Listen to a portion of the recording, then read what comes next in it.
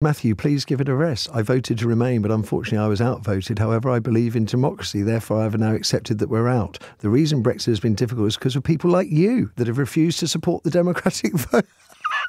So it's my fault the thing I said wouldn't work doesn't work. Fascinating. Like I said, I voted to remain and wish there'd never been a referendum. If we had another referendum tomorrow, my vote would be to leave. Well, there's a curious one. It's a really interesting thought from Leo that I'm single-handedly responsible for ruining the Brexit that I said would never work because there was no plan. But that's not what we're talking about, Leo. What we're talking about is Sir Keir Starmer, who has been leader of His Majesty's opposition, who may end up being Prime Minister, refusing to allow any discussion about Brexit. Unless you forget, Leo, we did have a vote in 1975 in which we joined the common market, joined the customs, got involved in all of that, overwhelming majority. Did that stop the leavers? Did it shut them up? No. We have an ongoing discussion. A discussion, though, that the Labour leader has decided must stop. Well, Lance Forman is a businessman, former MEP for London for the Brexit Party and later for the Conservatives, and joins me now. Morning, Lance. Good morning to Are you. you hesitant or concerned about discussing Brexit, how we might improve it? Well, it certainly does need to be improved because,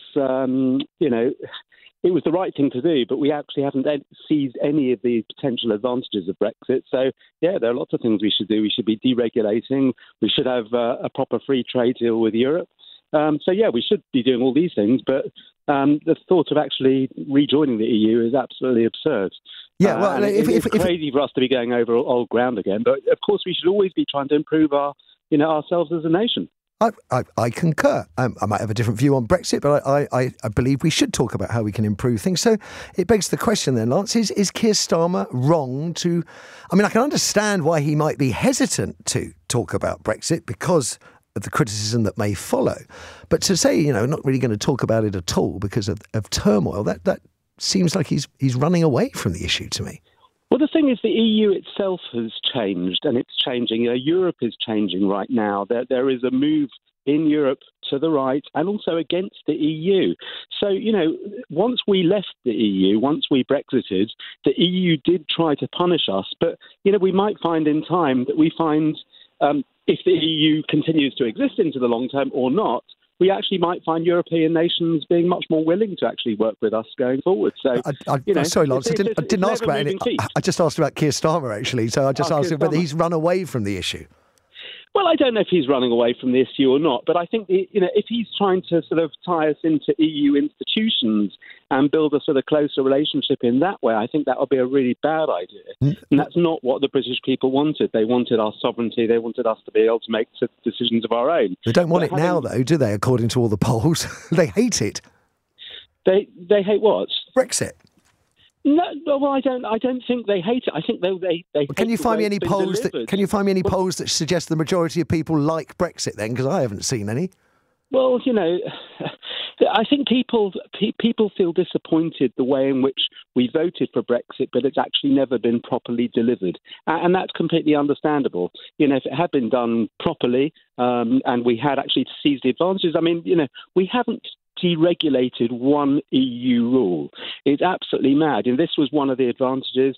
We don't have, a pure free trade with the EU like the Canadians did. The Canadians signed a free trade agreement with the EU and we didn't. So, and it wasn't completely our fault. It was partly because of the way the negotiations have unfolded and the EU trying to punish us because they didn't want other people to leave the EU. But you don't think that leaving the club, you don't think leaving a club that you then lose the advantages that came with the club. It's not really a punishment. It's just you signed up and paid for advantages which you then no longer have. It's a bit rich to say we're being punished because this is the consequence of Brexit, isn't it? That we're no longer in the club. I don't think they're necessarily advantages. Actually, if you look, the biggest country in the EU is Germany. And if you look at German growth since the date of the referendum today, it's actually been weaker than British growth. How is Italian and French growth? Well, I don't think the French have grown as fast as us either, actually. And in fact, just recently, the London Stock Exchange has outgrown the French, having, gone the other way. So these things are an ever-moving feast. And I just think we need to move on. We need to just move on and talk or not talk, because it keeps coming back to Keir Starmer that if he is our Prime Minister, he is essentially saying there will be no discussion about Brexit in any direction. Well, I think what he's saying is that we're not going to have another referendum, which, of course, makes sense. It would be pointless going through all that again. I don't think anybody wants that. It was like going through COVID again. Nobody wants that. But of course, we should always, the French government's changing, German government's changing, people change. And we have to, you can't keep looking backwards. You've got to look forward. And if we can improve ourselves as a nation, I'm not talking about looking backwards. Yeah, I'm broadly with you. I don't agree about Brexit, but I'm broadly with you in terms of we've got to improve it. And Keir Starmer isn't talking about any of the things that you imply. He's not talking about another referendum. He's not talking about colour. He's not talking about anything. And that's the problem. He's not talking about anything. He doesn't talk about anything. You're absolutely right. He just talks about one thing and then completely flip-flops onto something else, depending on which way the polls move. So, I don't know what Keir Starmer's views are because he keeps changing them the whole time. So I don't know what his thoughts are on Europe. And, it might be a shocker when he gets in. It might not. We don't know because Keir Starmer can't hold down the line for more than 2 minutes.